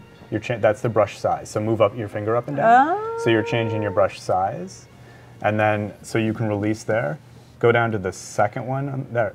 Again, press and hold and go up and down. That's feather, the hardness of the edge. Oh, so you want like, and So if which you- way is so that's- harder? So you can see at the top, feather 100%. That's the top.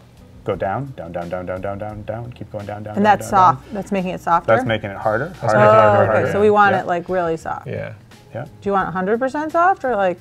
Yeah, this is 100, just so Okay. you can see it on the screen. And then, And the last one is flow. So that's kind of like how quickly are you painting it on? It behaves sort of like if you set it below 100, it behaves sort of like an airbrush. So as you paint over the same area again, it builds up. and then this is like it happens right away.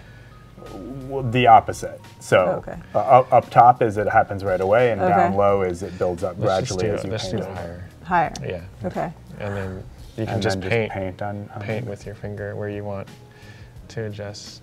Yeah, and then now after you made your brush mark, you can adjust all that stuff, the exposure, the contrast. It's cool. Oh, and you can see better when it gets dark because you just made it bright before. Yeah, So you can see then you what's can- happening. And then and you contrast. can use any one of those, And if your goal here was actually just to correct that vignetting, there's also like a reverse vignette. well, there's probably a lens profile for this Hasselblad camera. So you could just actually bottom, there's, well, I'll let you get it. Yeah, I'll let we'll- you finish we'll with this just- first. But there's, you I can mean, just this apply a lens profile to it. Where? Okay, where's that? Let's go for it. So go Just ahead and click press the the- check press box the in the check. lower right to I mean, confirm this those was changes. weird, but we're just going with it. Yeah, and those controls at the bottom, scroll kind of off to the right. Yeah, so optics, right there, and Oh, turn right. on Enable lens corrections. corrections. and I didn't see that do much. I don't know, did it look like it did anything? I mean, I think it's like also naturally the world is vignetting at sunset, right? Yeah, so either there's not much to correct there, or maybe there's not actually a profile for that particular lens. I'm not sure. And then you could like go into your crazy presets, Visco stuff in here right now. Oh, this is JPEG, but you can control the because intensity these are on those, JPEGs. right? These are, I brought in JPEG. Can you control the intensity on those filters too? Let's see. No, you can control the intensity on on profiles, which are in a separate section, which we can talk about if you want. But yeah, that's going deep. Do you want to pick a filter? Is that the one? That's the one. Picked one. I mean, that's it. There it is. That's the pathway. And now Emily's going to post it on Instagram. I'm going to post it. No, I'm not. I posted a photo this morning. Well, it's funny, like, I saw the Tiny Atlas post. The Tiny Atlas post was from my phone, and then these are like the way fancier Hasselblad pictures, but look at how crazy modified that is. There's Eric who brought the beers. Thanks, Eric. If you're watching at your desk, probably not. Yeah, yours look much more vignetted than mine. Oh, do you think it was the lens? It might be the lens. We had different lenses last night. Do people have? I'm starting to see a pattern. Oh, 49 missed calls. You're seeing what's going on. I don't know. Look at the emails, though. Look at the email situation. Oh yeah, you got 4,500 emails. 4,000. Like it's just. I don't know. You might as well just mark those as red and move on. Should we go to Instagram for a second? Do you guys have? We have 3 minutes. Should we do any like little Instagram conversation? People. Well, yeah. So this was like going back to just like what you feel comfortable on. So like I'm really fast on a Canon. I'm fast on like certain medium format. This is camera that was the first time I've ever used it, so it was like slower for me. And so this picture, which people liked a lot, was just a phone photo, like 1 second phone photo. And then I think I just edited it on my phone. What else? What else about? We were talking like about with editing, you know, when you're editing for Instagram, you know, we talked about this yesterday with like the pop, like you might modify a file versus how you would put it in your portfolio, which we're going to start talking about in a few minutes. Like your portfolio, I feel like you want to really have the images look how they would look for a client that would hire you if you're a photographer in this case, or if it's just a creative portfolio, like just what you want them to look like. But I think everything is kind of slightly different when you're editing for Instagram because it's so small when you see it at first. And maybe we should go just to look at like back to the feed a little bit, and we could look at Dan's feed too, just for another minute or two. Maybe do mine and then we'll do Dan's, but just seeing like on mobile, when these pictures get so small, you want to have a lot of impact, or, you know, like Tyson feels stressed to like not be able to put what he wants. And I think with Tiny Atlas too, on the Instagram, we want people to like the pictures because if we're telling them something, we want them to see it. And the more people like a picture, the more people will actually see that post. So it's kind of a weird thing. But if there's a picture that you feel passionately about, I think it's important to just, and you're used to sharing your photos and you think, oh, this photo is not going to do well, but I think this is the best photo I've ever taken, like by all means, just share that. Like, and I think Dan's work in India really speaks to that. Like, he's really well known for landscapes, but he loves lots of types of photography and really loves portraits. And so he made an effort to put those images on there, even though his audience wasn't necessarily going to like them as much. And I think you sort of like retrained your audience to know that you like people and that you like people pictures, and they're definitely engaging more with your people pictures. And you should feel, you know, on the one hand, it's good to know, like it's good to understand how Instagram works. It's good to know that like vertical photos are going to do better because they're bigger, they can see them better. There's just more of the photo there. But on the other hand, if you have a horizontal crop of something that you love, like by all means put it there. Like it's good to know the constraints and then be able to make choices about breaking the rules of like what does well, but while understanding the rules and not be like disappointed if something isn't doing as well when it's like a very small horizontal photo with a border on it. Like, you know that it's going to be harder for it to do well, but if you love it, that's fine. Like, share it. And so things are small. Graphic images work well. And like, here's an example of a picture. This is our friend Michael Henry, who is a cook and a photographer, and he was in Portugal. And I loved this photo, and I asked him to send it to me. And it's dark. I think it's beautiful and contrasty, but it's dark, it's stormy, it's horizontal, and it just didn't do as well as our other photos. But like, I didn't care because I just thought it was a unique take. And for Tiny Atlas, I want to show like a broader picture of travel and not just always a sunny day and not a world without people. Like, we're making decisions. You're making decisions when you're showing work about your creative view, or in my case, like with Tiny Atlas, we're making decisions about like the brand's view and world view every time you're sharing a photo. So do you select all the photos that post on Tiny Atlas? I do, mostly, unless I'm on vacation, and then when I would like to do less of it. But I do like it because it's like we have a real community of people that we're connected to, and so every once in a while I don't, but most of the time I do. Is it portfolio time? It is portfolio Yeah, time. cool. All right. Yeah. You guys ready for that? Yeah. Okay. We're doing 2, right? We're gonna do 2. And you guys, someone in the Adobe world, like you guys over here? Nice. Yeah. So is there like a fancy intro? There is. Just let them know we're going to space. Shh. Oh yeah, and we're gonna wear helmets, space helmets for some reason. Oh wait. I don't really know So why, wait. but I'm in. Do we have? Are we? Tell them we're going to space. We're going to Okay. space right now. Cue space.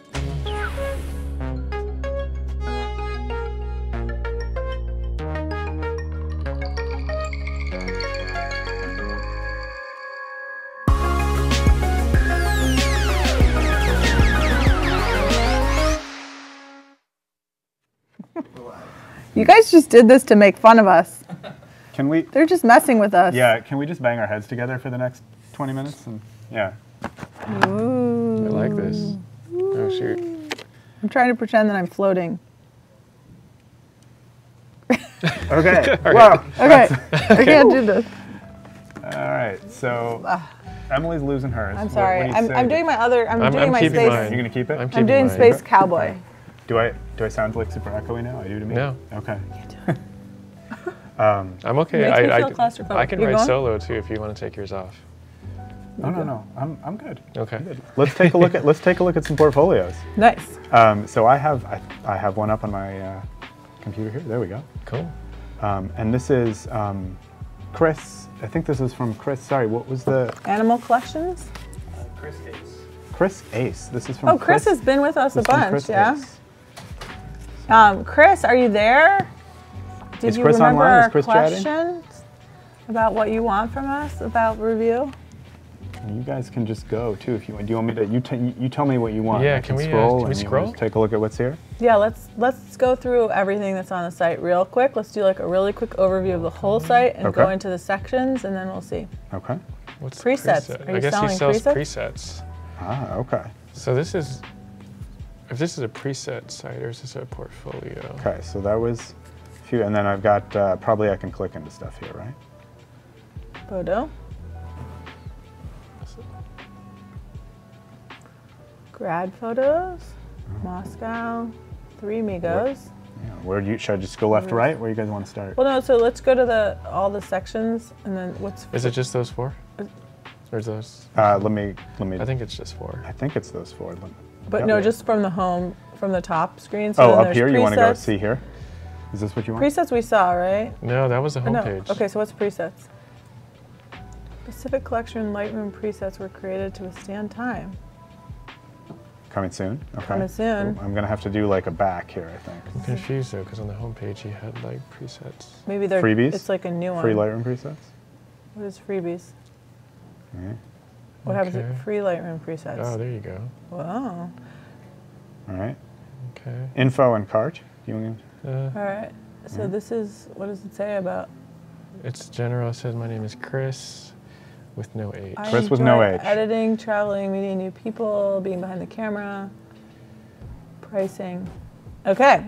All right. So let's go into go to photos. Photos. Photo. And then go to. And let's go to grad photos. Okay. One thing with like the whole presets thing, I think that like Tyson doesn't use many presets, and I think presets are really nice. They're a really nice shortcut, and they're a nice way to make a consistent looking feed, which Instagram rewards consistency more than anything. But it's also like an easy thing for people to think like, okay, now I'm done. Like I have a preset, I'm good. But like if Chris has like created these presets for himself, then they like work really well for him, but then for someone else to just acquire them, I think it's good to be thinking about also like just what you want your work to look like, and then modifying presets or like coming up with your own reasoning for doing stuff. Yeah, I've really bought important. presets, but only from friends out of support. And I think sometimes presets is a good way to start, but maybe not just paste the same preset over every single photo and then call it a day, like Emily said. I think there's a lot to post-production and editing that you can really kind of find your own unique style, and I think that'll also help you in the long run kind of stand out and have people hire you for a specific look or for specific types of photos. So are these people have just graduated from college, undergraduate? Tiger training school. Tiger training school? I don't know, I'm just looking at the flag. They're graduating, whatever they are. I'm feeling college graduation. The one thing I noticed on this site and versus other portfolio sites right off the bat is the photos are really big. And I think that's a preference thing. But I will say that it's going to be tougher to view all of them unless you keep scrolling a lot. Right. On my screen, I can't see the whole photo. Yeah, and Right. that's the other part too. I think maybe I would go down in size just a bit so it's easier to see the whole photo. And At once. At once. At least like the first photo. Yeah, in a section. Should Cool. we go Let's to see the the next next one. Yeah. Moscow, Indiana. That is a really nice portrait. Yeah. This was the one, his first one on The homepage, yeah. homepage. I like that. Like, should we talk a little bit about Stop me whenever you want, yeah. just why this is a nice portrait? One thing that Tyson brought up that I think we talked about already is just like taking a photo that's uniquely yours that somebody else couldn't have taken, and this is clearly like it's a person you know, and you're having like a moment, like photo moment with this person, and just doing exactly what you felt like doing, and it feels like that, and people love to see things they haven't seen before. And so everyone has the possibility of showing sort of an endless amount of things. Every photographer has that like ability to show an endless amount of new things to people, but it's hard to feel confident to just show new, just your own vision. But I think as close as you can get to understanding what you're taking a picture of, really helps. So this is like, it's very clear that it's a portrait. One of the reasons it's clear is there's like a shallow depth of field, and then there's a strong color, which is obviously something that's important to Chris. And then there's like really nice connection and personal details. So yeah, I think it's a really nice portrait. Yeah, I like the portrait a lot too.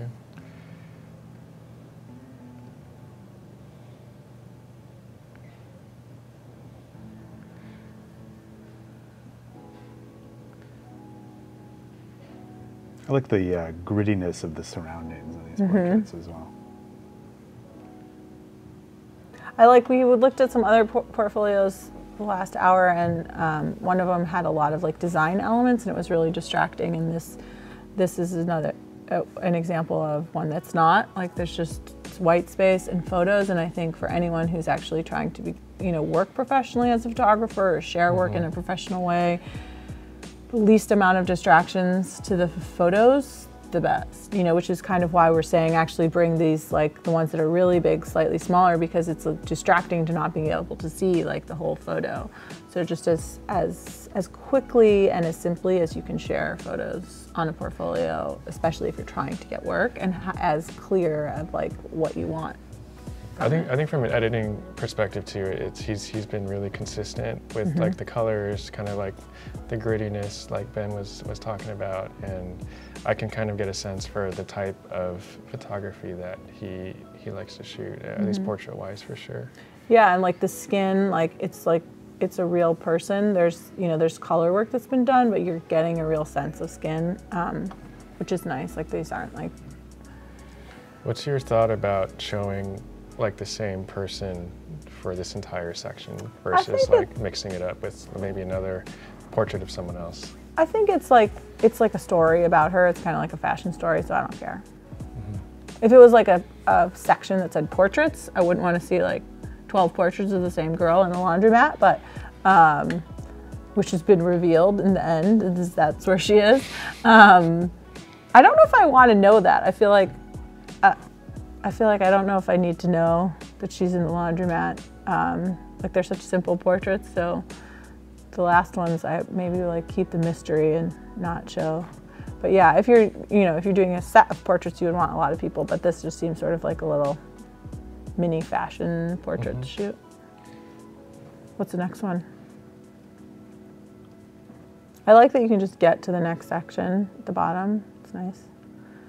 3 amigos. Are they 3 amigos? We'll see. Yeah, you see how it's like the photos are so big, it's hard to see. Yeah, it's hard to get a sense of I think like that's probably the biggest critique I would have. The picture is. It's just the size. Yeah, I want to see them all at once. If I just scroll up and down really fast. If you resize your browser, will they fit in? If you make your browser slightly smaller?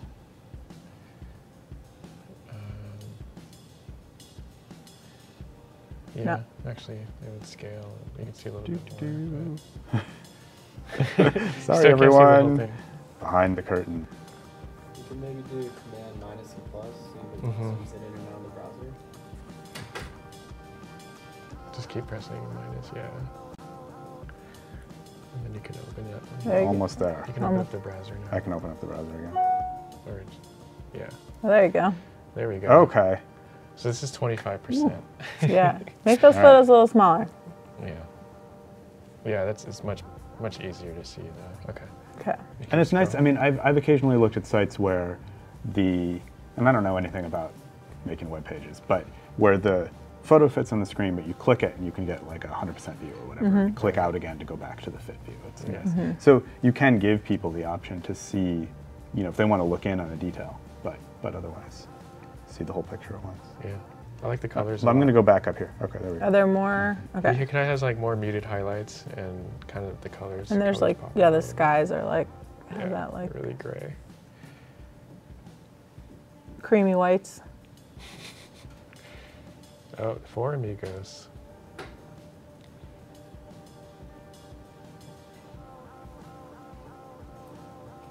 Cool.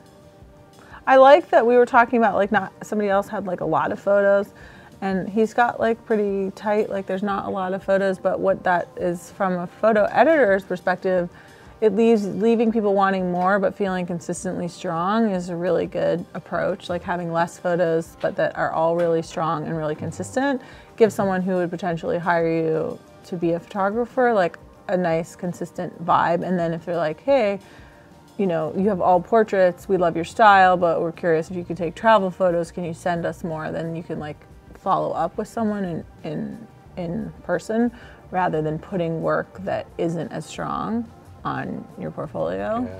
Yeah. So based off his portfolio, I would assume he wants to do like lifestyle and portraits. Yeah, he's not a travel person. Yeah. So what else is that all of them or there's more? I think that's it. We have another section. We have one more section. Oh, coffee. Definitely like a lifestyle people person. Yeah. There's a lot of really nice light as well as color. See, like for me, these 3 photos are pretty similar. Yeah, these are too similar. Yeah. I would pick one out of these 3. For sure. Or maybe 4.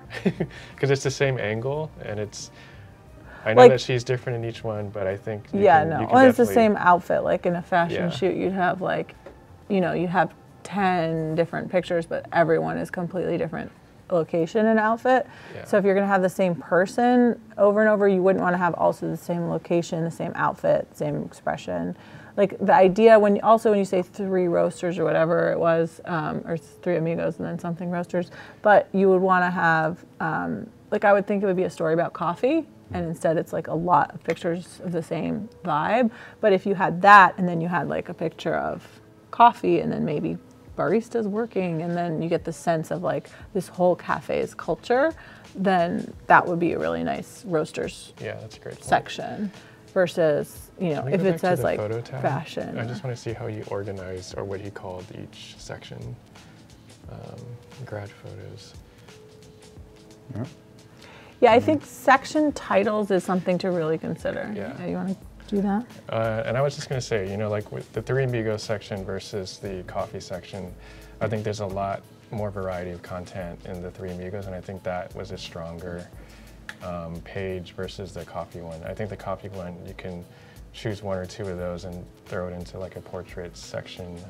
And essentially, like most of these are portraits. It's hard to take you seriously with what is on your head, but. Come on, this is authoritative. Like, we're astronauts. So somebody in chat commented that they really like the photos, but they wish they were brighter.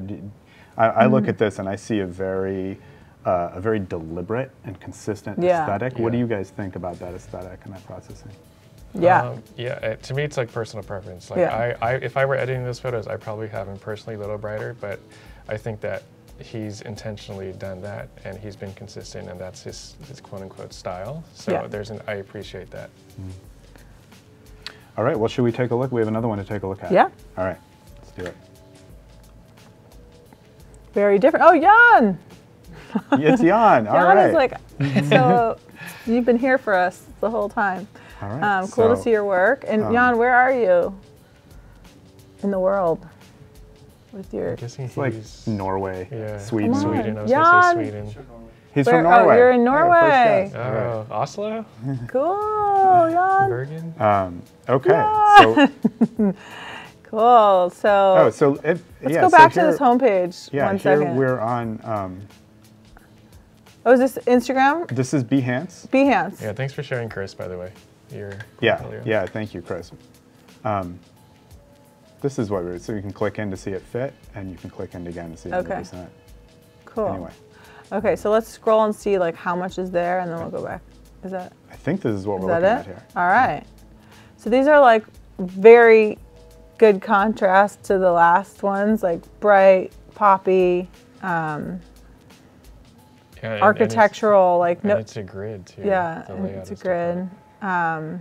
One thing that someone on the last section, Gabriel, had in his portfolio that we really did like on the Behance site is he had sort of an introduction to himself. So it was like, hey, I'm Gabriel, I'm into surf photography. And there was a picture of him that was a little bigger and a little design. And I feel like on something like Behance, where it's like a community as well, having like a little bit more before the photography about introducing yourself to this like massive community, right? Like how many people are on Behance? I have no idea. Millions and millions probably.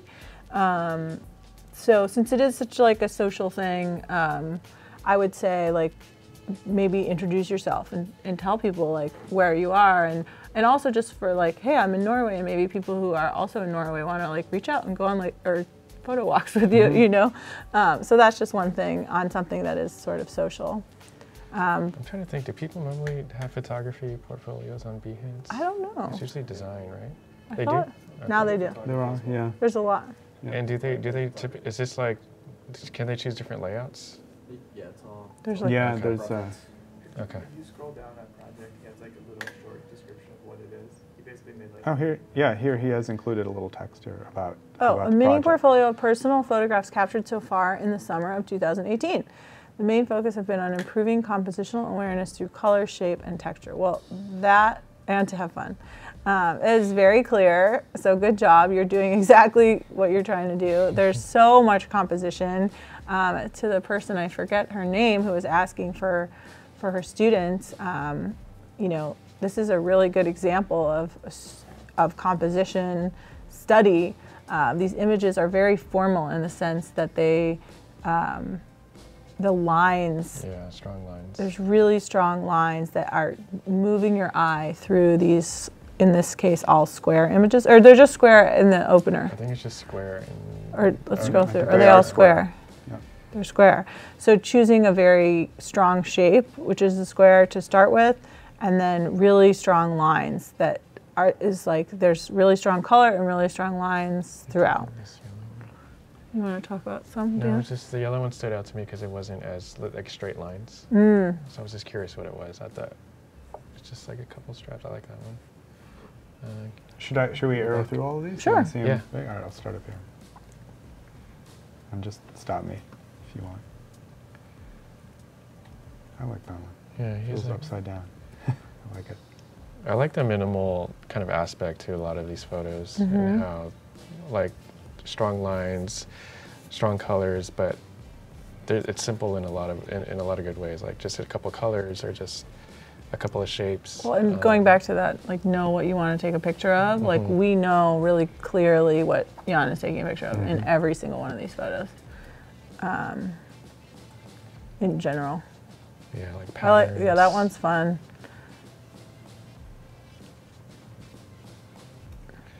I like, if you go back a couple to the one with the light bulbs, I like that, you know, this is something I think you could go further with in that you're so interested, like he's so interested in color and these formal shapes, and then where your mind is missing something, so because this one light bulb is missing, it kind of, because the picture itself is so formal, you like very clearly notice that. So imagine if you had like a series of things where you had internal shapes within the pictures, but then there's something missing, and then, you know, maybe whatever if the title was what's missing or whatever, you know, where you could playing with what you're focusing on visually with an idea as well, could be really fun.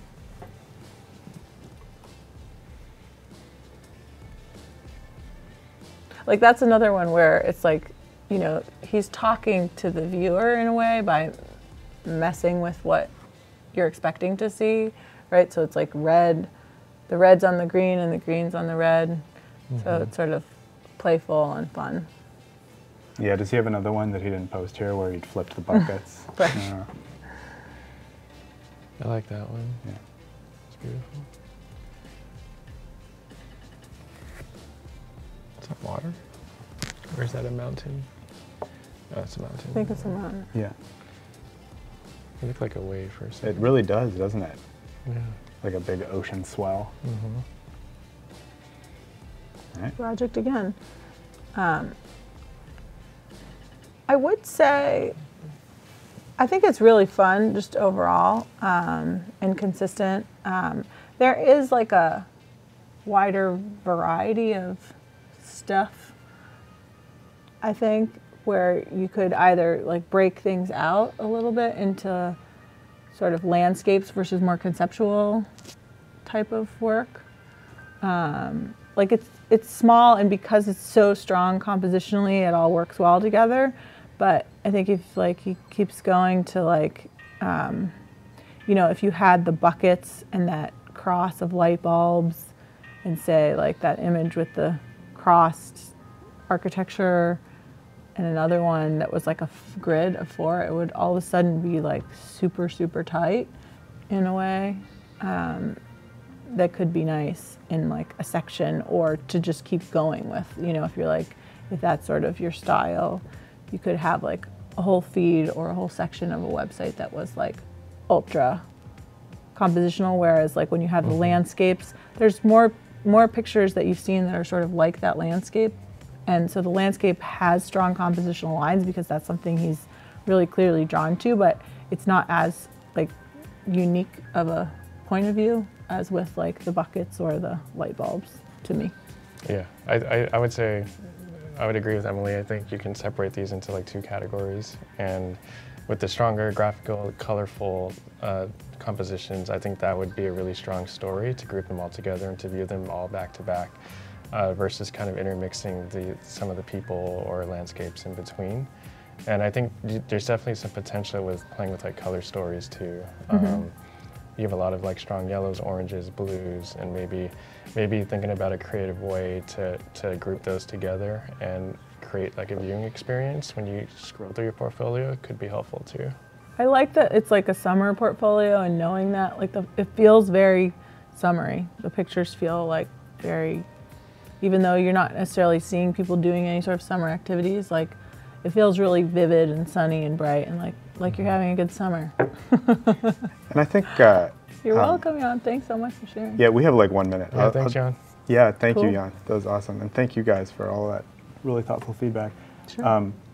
It's time for my extravehicular activity. So, thank you guys for. I don't know where I was going with that. I don't know. Here, Yeah. I'm I'm not going with in a you. Wherever you're going with helmet. that, I'm Okay. going with you. So I'm disappearing. We're opening the airlock.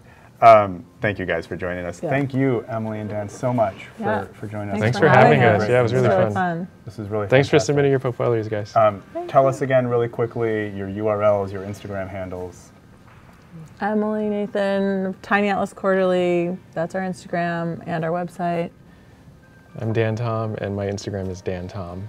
And he needs How a are we going to website. remember that? Yeah, I know, it blows people's minds. And we do Adobe Live here every week, so you guys can tune in next week as well. Yeah, Thank you so much for joining us. Thanks, everyone. Thanks.